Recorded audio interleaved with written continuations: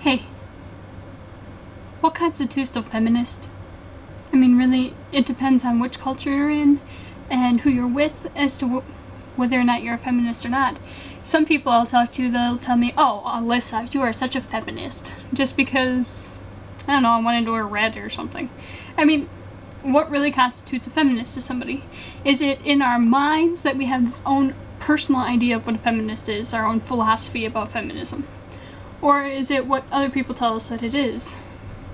Or is it a mixture of both, where people tell us what it is and then we misconstrue it to be something else?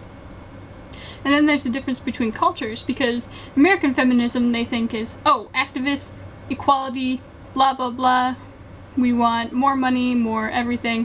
Where you have Latin American feminism, which is, I don't want to be cheated on. I don't want my husband to have how many other girlfriends at the same time and have all these illegitimate children, and I don't want to be considered someone who's not even really there, who doesn't really count. And some other cultures are that way too, but the question is, why?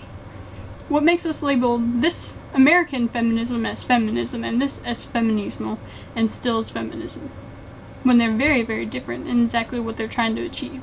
They're not Latin Americans aren't necessarily looking for absolute equality, whereas Americans are looking for beyond equality. Perhaps even women are better than men. This entire matriarchal type of deal. So that's my question. What is feminism to you? I'm really curious. Anyway, ciao.